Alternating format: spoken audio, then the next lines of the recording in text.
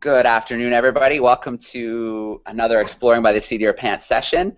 Today, we're so lucky to be hanging out with Meg Lowman from the California Academy of Sciences. For those who don't know, my name's Joe Grabowski. I'm the founder of Exploring by the Seat of Your Pants, and I'm also a grade 6-7 teacher in Guelph, Ontario.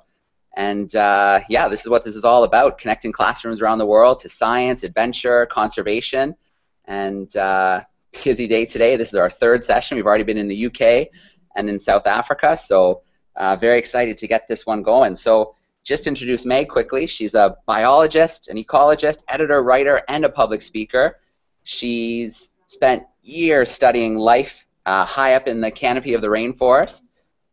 She's the Chief of Science and Sustainability at the California Academy of Sciences. And Meg, it is so great to have you today. Thank you so much. Oh my gosh. Well, hi kids. I am so happy to be here. Hey, raise your hand if you ever climbed a tree before.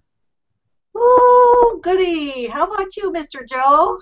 Oh, lots of trees.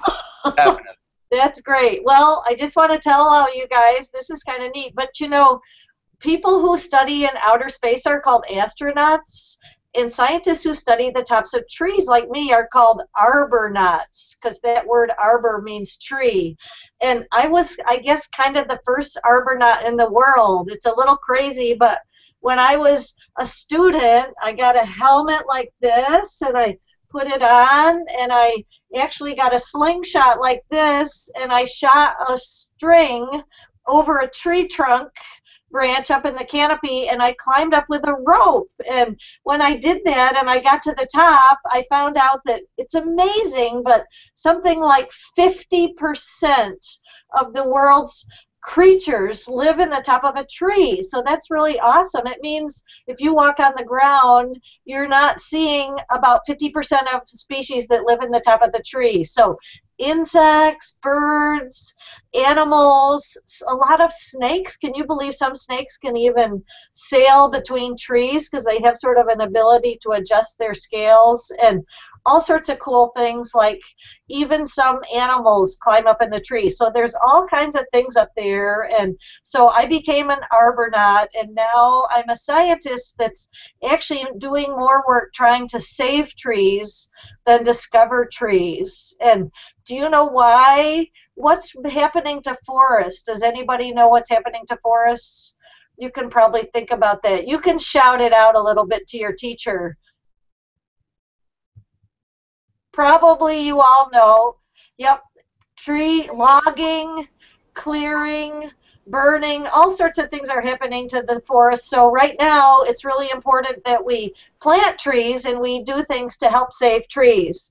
But the reason I love forests is there are all sorts of cool things up there. For example, here's a new species of beetle, and guess what? My son James, when he was 8 years old, he discovered this up on the top of the tree, climbing with his mom. So there's lots of things that you could probably discover in the treetops if you're able to get a little project going.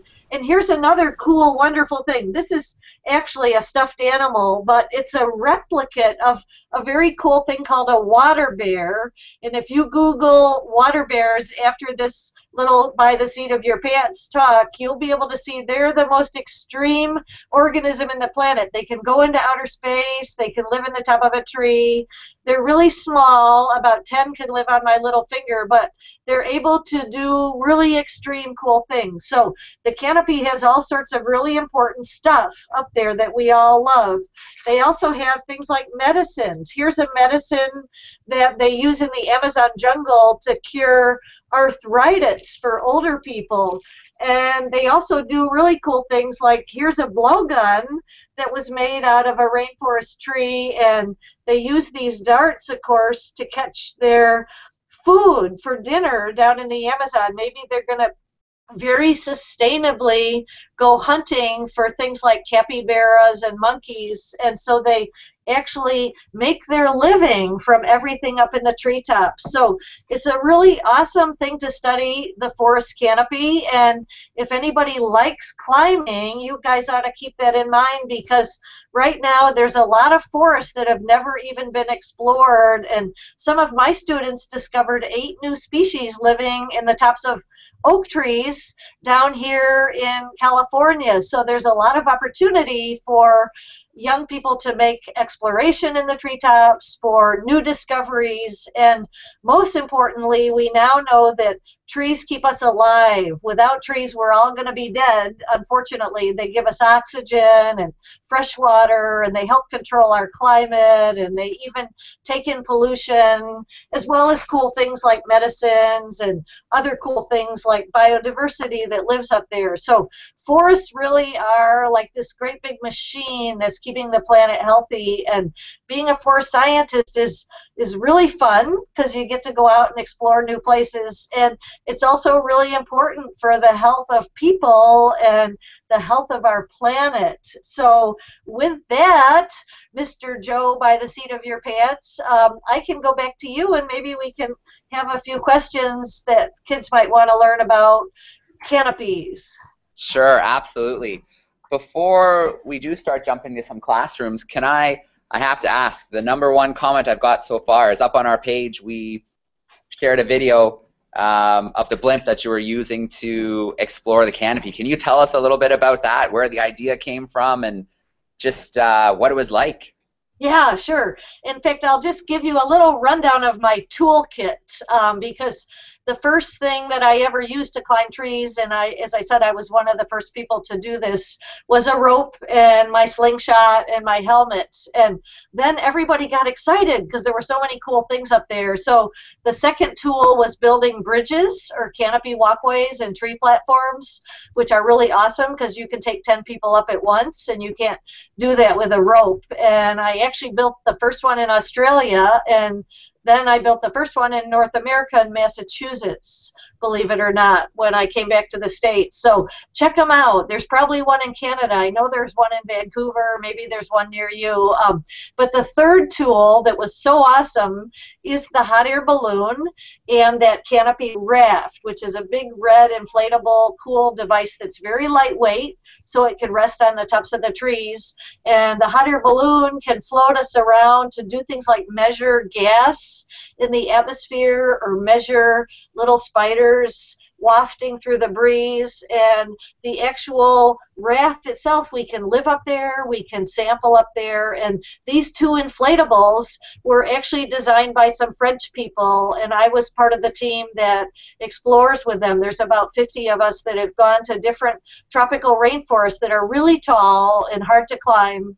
But when we settle our raft on the top of the canopy, then we're right there where we want to be. Yep, and that was a cool TV show that National Geographic made called Heroes of the High Frontier, because a lot of people call the treetops the high frontier, kind of like a cowboy, I guess. Yeah, I just actually, because some classes might not, or some of the viewers might not have seen a little clip. I just pulled up a YouTube clip on my side, so I'm going to share that really quickly with the people. Cool. Great, because it's so much fun. It's like the Wizard of Oz or something. There we go. Let me just switch to share screen, and you can get a look at it, just in case you haven't had a chance to see the clip before. Did that work, Meg? Can you see the YouTube page now? Yeah, that's fantastic. And also, for the teachers, they could go on my website, which is www.canopymeg.com, and there's a couple videos of different tools that we use in the canopy in case they want to do a little extra after this. All right, here comes the video. Suspended beneath is the Canopy luge, a sled bearing excited researchers on the trip of their lives. Among them is one of the founders of the field, Meg Lowman, who's explored canopies the world over. But today, she goes where no one has gone before.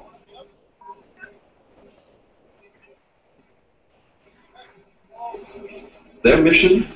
To trawl the green sea of the canopy, to get some inkling of the biological riches it contains.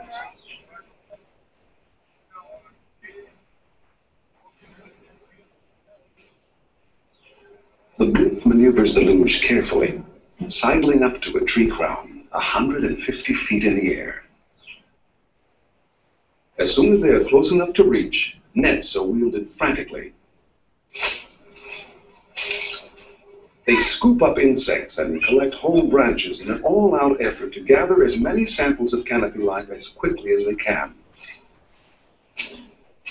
It would have taken weeks of difficult and dangerous climbing to get the samples they amass in just one morning on the luge.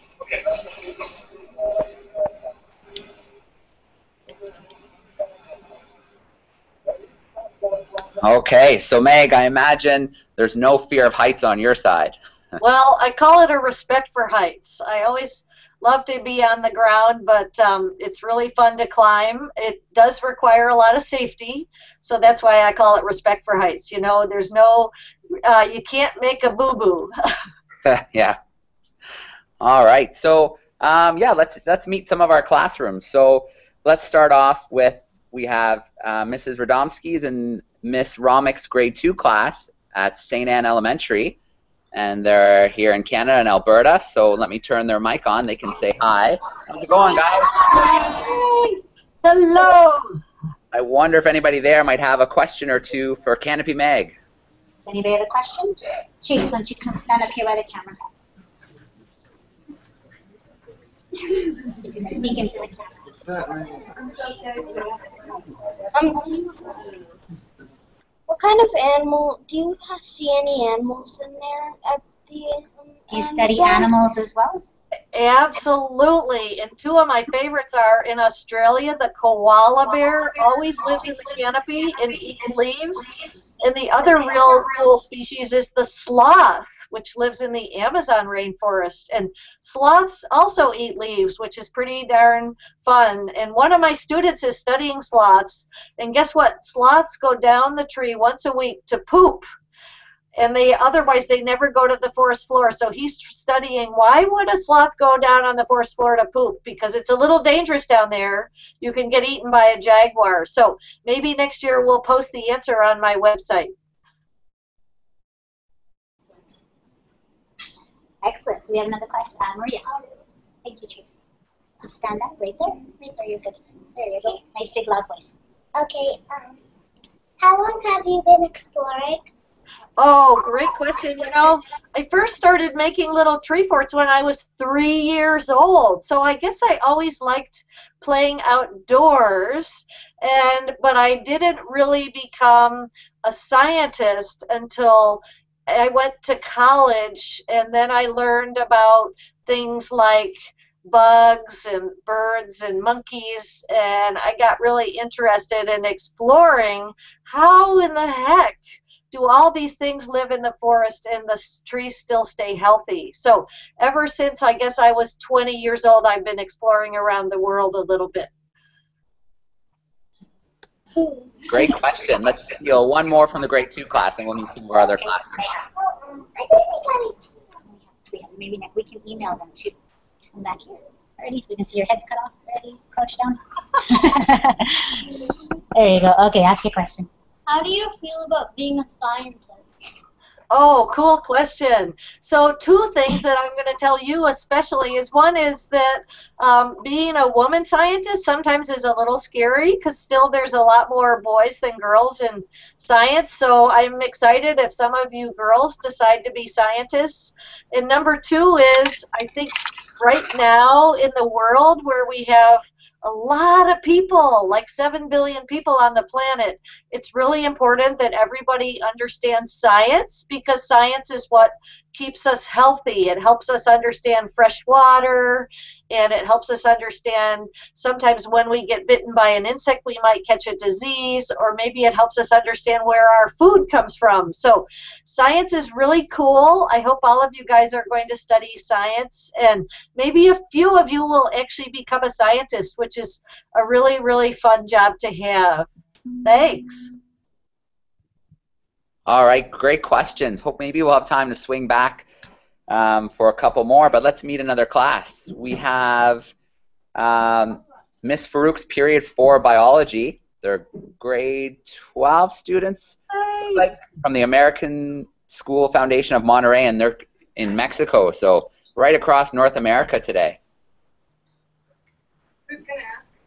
All right, who has a question? Put your face right down in there. Right there. Here she comes. All right. Yeah. Hi. I wanted to know, you mentioned that your students and you found new species in the canopies. How do you do that? You just like catch them, or how do you identify that they are new species? Right, what a great question. It's not easy always. There's a couple things though when you think about this. If you climb a great big tall tree in a place like the remote Amazon rainforest of Peru, you can be pretty sure that nobody's been up there before, so that means a lot of things are new.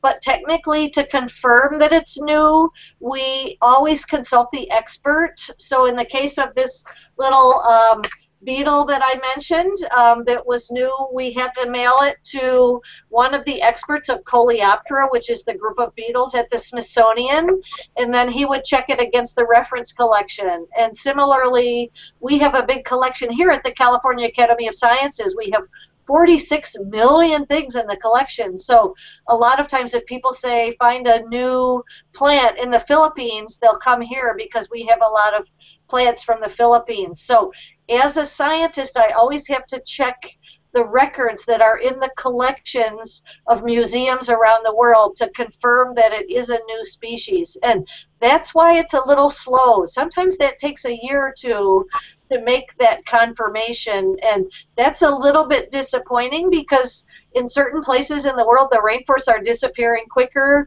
than we can discover the new species. And so in the world of conservation, we're trying hard to save the forests first and then name the new species second. Thanks.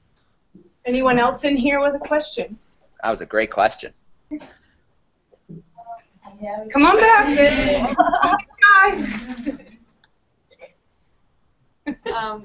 You just look at my camera, right? You'll be there, trust me. You mentioned that there is like, because of deforestation, we need to like plant more trees and save more trees. But like, what things would you recommend to save? Okay, what a great question.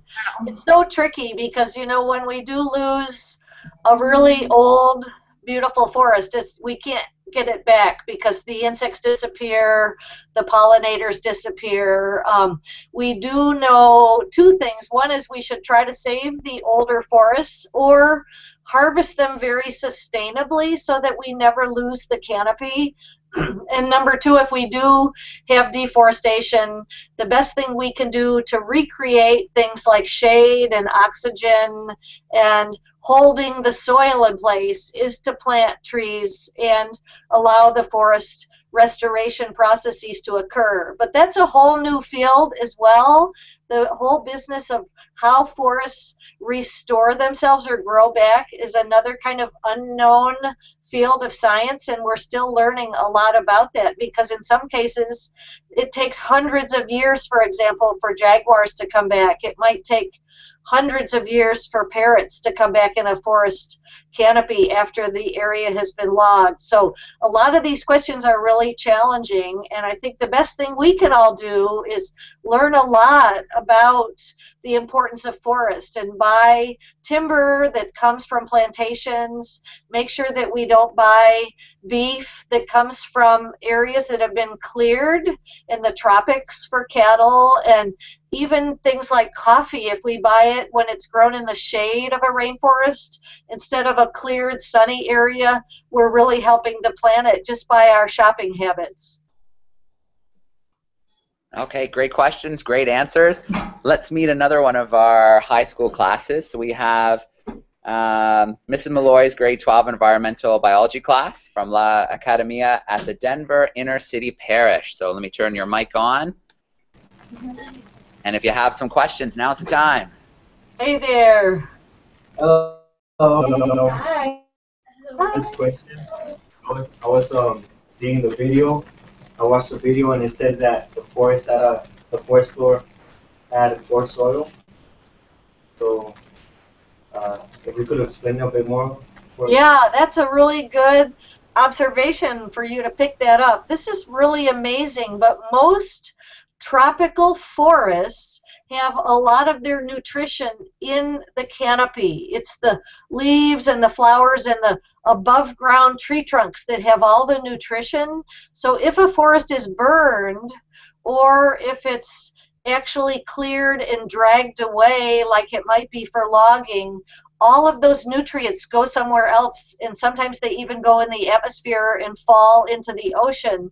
So that means the soil has no more ability to get the nutrients back. So that's a really disappointing thing. And when people first went to the tropics, say in the 1950s, and saw those huge trees in the Amazon, they said, wow, we want to cut all this down and plant corn and plant soy because the soils must be so amazingly rich. But unfortunately, that wasn't true. When they got rid of all of the what they call biomass, the tree that lived above the ground, by hauling it away, the soil didn't have any nutrients left. So that was why a lot of tropical areas don't have such good crops anymore.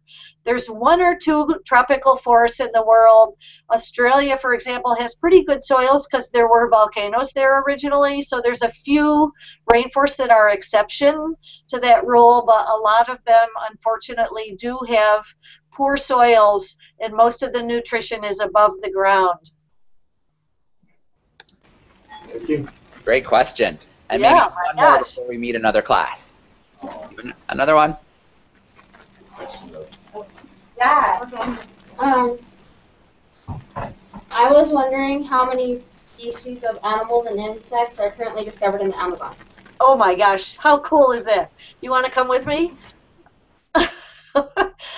So right now, can you believe this? We have gone to the moon, we've gone to the bottom of the deepest ocean, but we still don't know how many species exist in a tree. So we have a lot of things to learn. We think there could be 10 million or there could be 100 million. So that's a pretty big difference.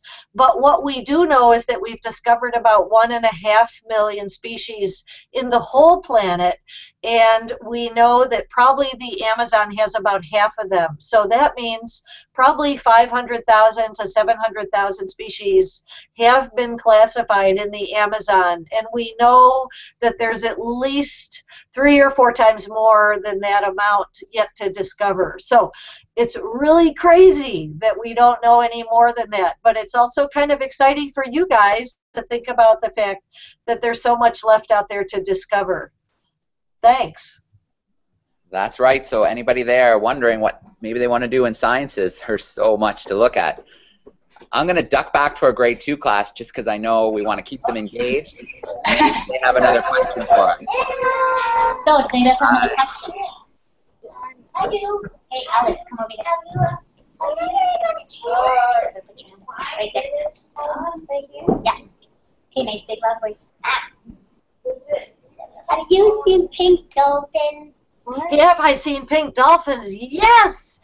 They are so cool. I have seen them almost every time I go to the Amazon. I've seen them, and they're really beautiful, and they're really gentle. Usually they even come up and swim around the boat because they just are not afraid of people, which is amazing, and they're kind of sacred. Nobody hunts them or hurts them in the Amazon villages. They love the pink dolphin, so that's a really nice thing.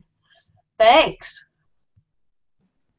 Great question. We're going to jump to my class now. We're a grade 7 class in Guelph, Ontario.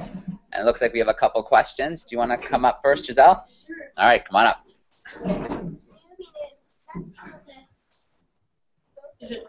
Yeah, it's on. Hi. Hey!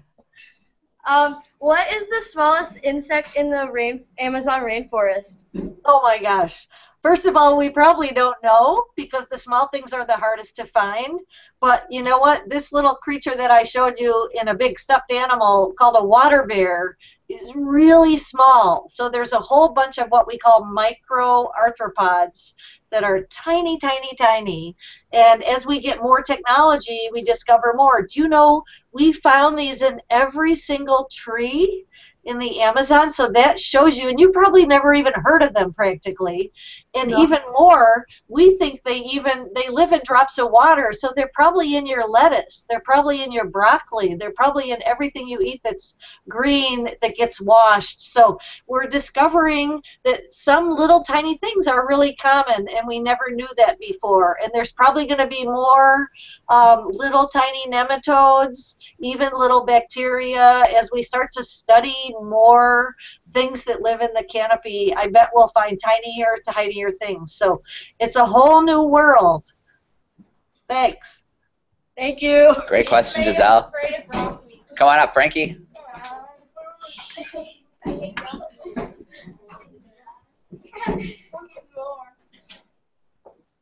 Or you can look at the camera. What's your favorite thing that you've discovered? So Wow, how cool. My favorite thing that I've discovered, probably, well, I do love this little brown beetle, mainly because you know what I did? I went online and had a naming contest, and a girl in 5th grade won the contest. So that was really fun to do. But it's a pretty boring looking beetle, but it's also really important because it eats a lot of things in the Amazon tree canopy. It eats bromeliads especially.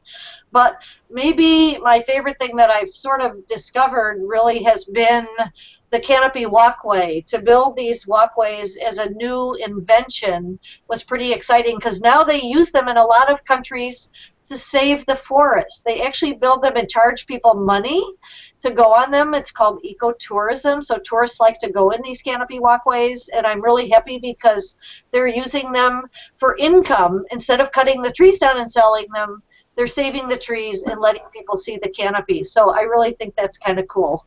Thanks. Okay, so we'll swing back in a moment, but we have one more class to meet.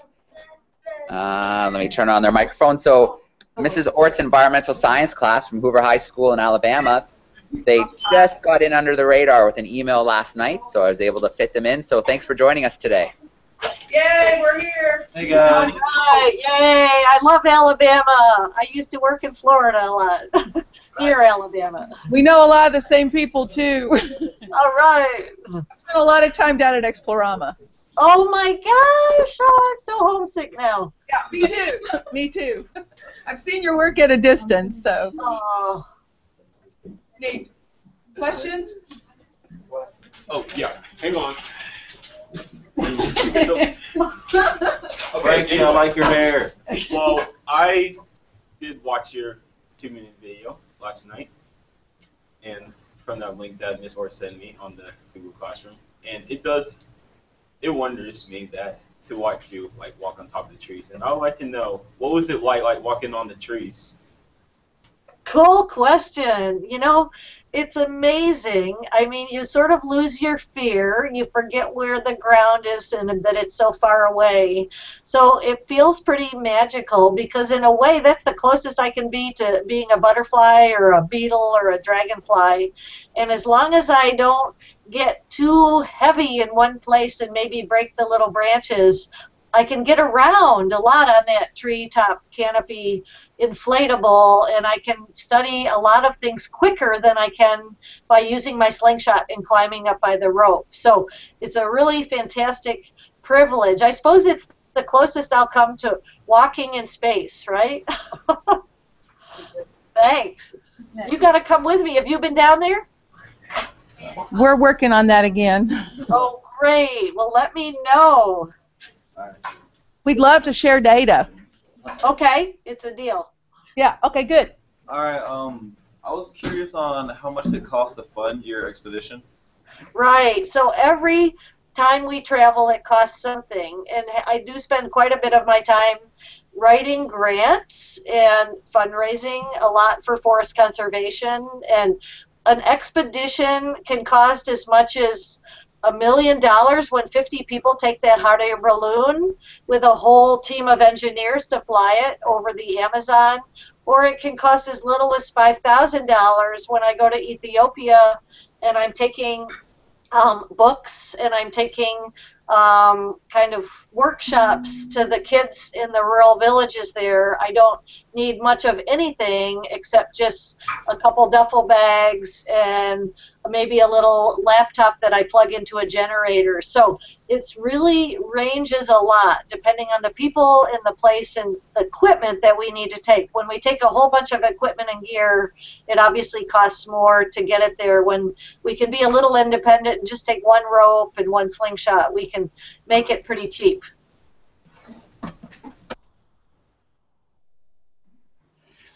Great questions. I'm going to swing back now to our grade 2s, and then we'll visit our high school classes again, because I'm sure there's a couple more questions. But I want to keep our grade 2s in the... Big loud voice. How did you find birds? Her question was, how do you catch all the bugs? What are the different ways you catch them? Oh, right. So there's a whole toolkit for finding all these different creatures in the canopy. And so for finding insects and bugs, for example, we use a net sometimes. We use sometimes little traps where things fly in and then they fall down into our buckets. And sometimes we use a little kind of thing like a straw where we suck the insect off the tree bark or off the leaf surface. Sometimes we take a big plastic bag and we just put branches inside of it and we shake it and all the insects fall into the bag. So there's a whole bunch of ways that we use to sample in the canopy, and each time we take all those with us depending on what we want to sample. It's really, really fun to figure out how to catch all the different kinds of insects. Thanks. Okay, and then maybe, because we have them on the line, one more question if there's another one. Okay, Samaratu. Okay, big loud voice right there, honey. When are we done?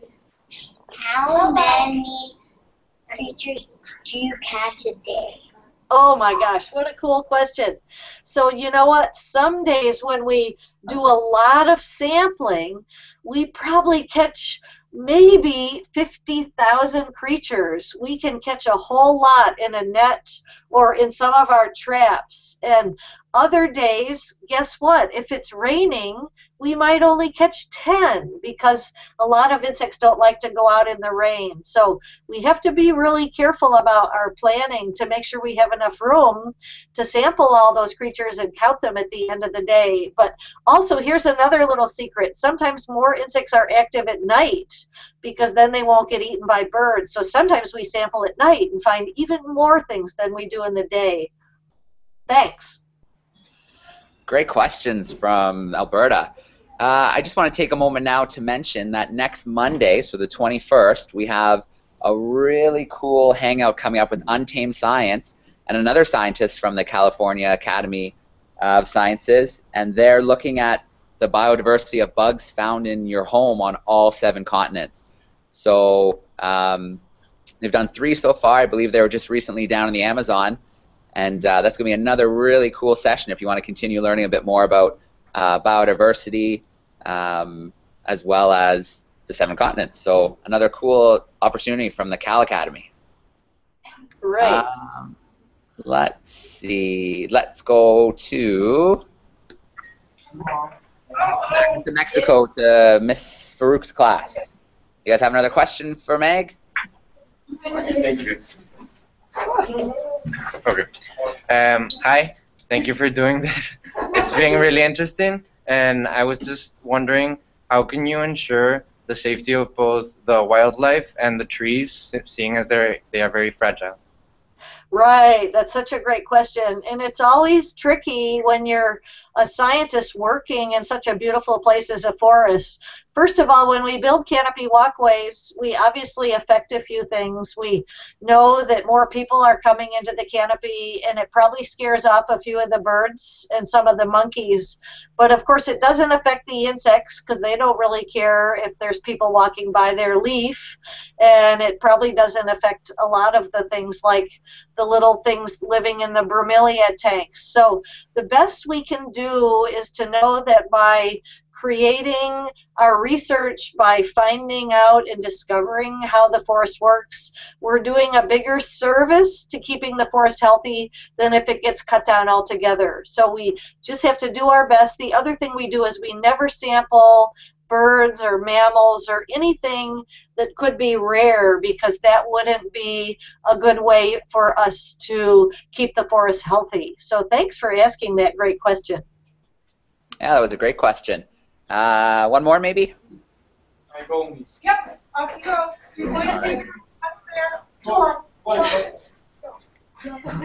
Hey, thanks a lot for doing this. And I wanted, and I wanted to ask, like, what measurements can you take to avoid hurting the insects, or when you take them back to the States to inspect them, like, are they still alive, or do you put them in some oil and?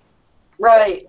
So two things. That's a cool question. Number one is, I'm really a forest conservation biologist now, so a lot of times I don't take anything. I just count things and release them again, because I'm sort of interested, for example, in how many pollinators there are and how many insects are eating leaves and things like that. But when I'm with an expedition that is collecting, first and foremost, we have to have a permit. We have to apply for a permit from the country, and we have to have some good scientific purpose for our expedition. And usually we partner with people that are living in the same country. So if I were studying forests in Mexico, which I have done at times, I would partner with some of my colleagues that are forest scientists in Mexico, and I might even leave the insects there and work on them down there, or maybe bring a small amount back to the California Academy. And for people that do collect a lot, they usually have a couple techniques. Some insects do well if you just dry them. Other insects with thicker bodies are better if you put them in alcohol. And similarly with animals, they usually have to skin the animal and do certain things to allow them to be transported without rotting or harming the actual body of the animal. So there's a lot of tricks of the trade for sampling different kinds of things. For plants, maybe it's the easiest, because you can press them and dry them and bring them back between pieces of cardboard, and that makes it really kind of simple. Cool question. Oh, the questions have been great so far, from grade 2 right through to grade 12, so it's been an awesome session so far. Just to any classes who might be running tight on time, if you do have to log off, feel free. It won't affect the call at all. But let's move on to, we'll do a few more questions. I want to make sure I get the last couple of groups again. So maybe there's a question from my class, from the grade 7 class. Jeremy, you want to come up?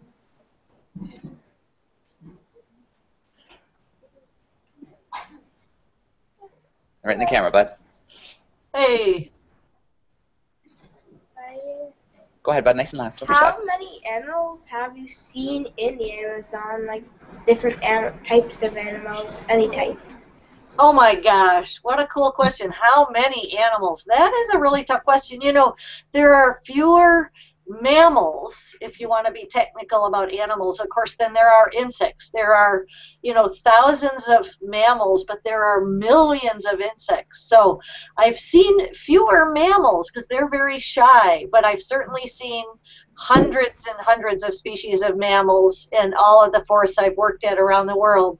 The other thing that's really a little sad is that mostly in rainforests that are getting logged, the mammals and animals disappear first because they're the ones that get hunted. So they're the rare species, and we have to watch out for them. Goodbye, grade 2. I see they're leaving. Got a message, yep. No problem. So anyway, thanks for that question. Bye-bye. Okay. Yep, there they go. So they were great. They sat really still. They asked some great questions. So can't ask for anything more than that. But just along the line of Jeremy's question, I know you've seen a lot, but do you have a bucket list species? Is there something that's eluded you to this stage? Is there something you're looking for? Well, the spectacled bear I really want to see, and just because it's kind of cool. Down in Peru would be wonderful. That tends to live in some of the higher tropical mountainous areas of rainforests, so that would be cool. I've heard a jaguar, but I've never seen one. I think I'd be really scared if I confront the jaguar in front of me on the trail, but I sure would love to see one up close. And they sometimes are, you know, at night making a lot of noise around us, so that would be fun. And so those are the two on my bucket list for now. Unfortunately, in Africa, where I do a bit of work, there aren't many mammals left in a lot of the rainforest areas, and they're declining, and that's really sad. So it's not like I should expect to see some of the things that used to live there in the past. Like the hyena in Ethiopia is supposed to be really special, but you know, their populations are quite threatened. Okay, just awesome. I can only imagine the bank of stories you have and the experiences from your work. It's wow, just incredible. I just saw a message from Mrs. Ort's class. Some might have to leave shortly, so let's switch over and snag another question from them before they have to go. Okay. Hold on. Okay. Am I good to talk? Okay. Yeah. I just wanted to know how often you travel in like a year or a week or whatever. Right. I could probably travel every day. I wished I could, but I have to also do my job here at the academy, which involves sitting at a desk sometimes. How awful but true. So what I try to do is focus now that I'm kind of in middle career. I really look at the forests that seem to be the most urgent.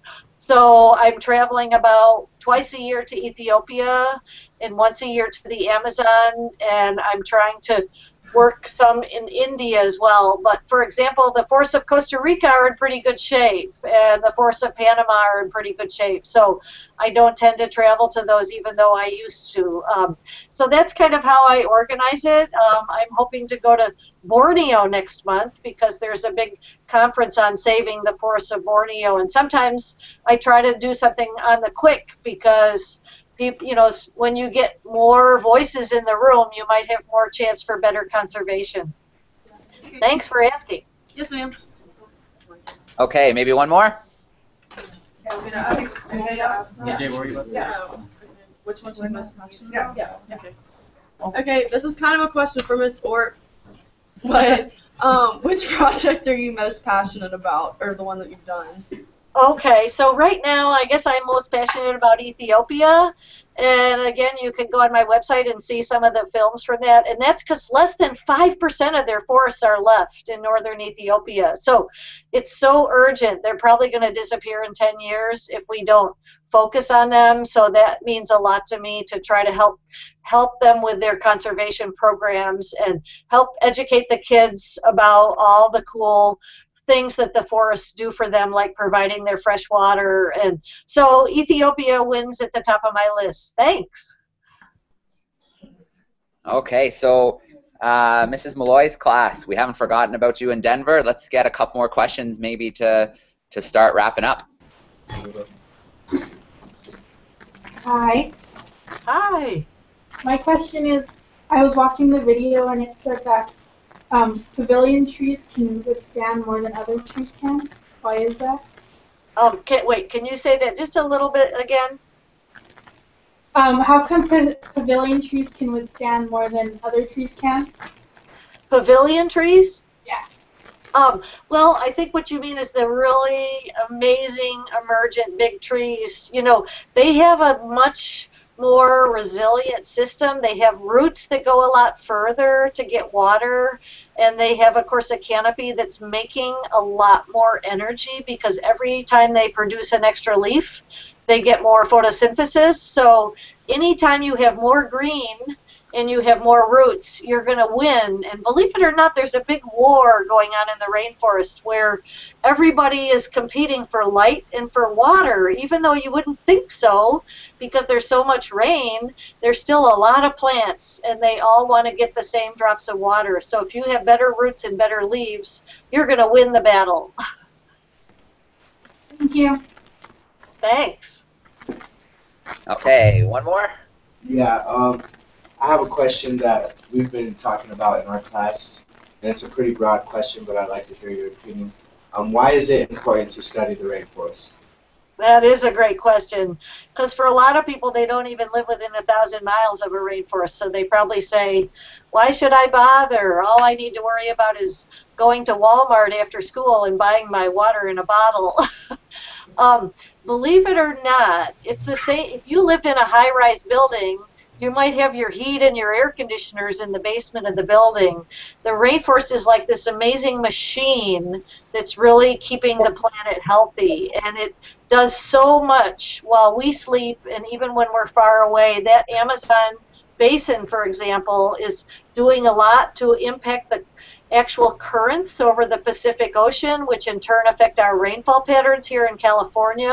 And when we lose trees in the Amazon, all of that soil rushes out into the Atlantic Ocean and affects coral reefs and affects ocean currents. So there's just a huge amount of connectivity. And with all those millions of species, as I mentioned, living in the rainforest, it's kind of like our great big library. And we could burn our library down, but maybe we're going to lose a medicine. Maybe we're going to lose an important tropical fruit that in the future is going to be really important for some element of human health. So it's kind of like, why should we shoot ourselves in the foot, as they say?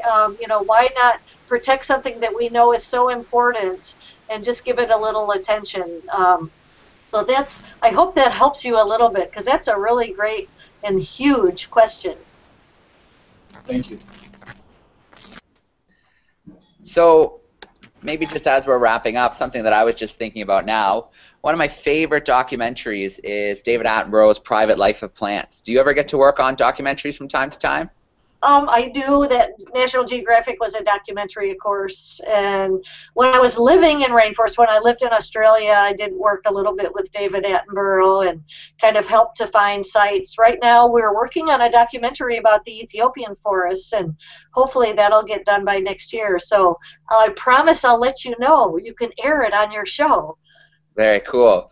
Yeah. Well, Meg, I can't thank you enough. This has been an awesome session. I'm so excited we had such a diverse group across North America. Neat. Fantastic. Yeah, it went really well. The technology. I see Alabama's leaving me a question. If anybody wants to send me a question, they can just send my website, www.canopymeg.com, and I promise I'll answer. Like, they wanted a few ideas about labs, about rainforests, and I'd be happy to correspond with the teachers about that. Amazing. Well, again, thank you so much. I hope we can have you in the future again on Exploring by the Seat of Your Pants, maybe after one of your next trips. Fantastic. Yeah, maybe after Ethiopia. I'm going over in January, so keep in touch. Awesome. Yeah, tell us a little bit about it. I'm going to turn the mics on one more time so all the classrooms can say thank you and goodbye, so it might get a little bit loud. Okay. But after I go off air, if you just want to stick around for another moment, and then, yeah, well, thank you so much. It was awesome. Thanks for joining the adventure. All right, turning on the mics. Bye, guys.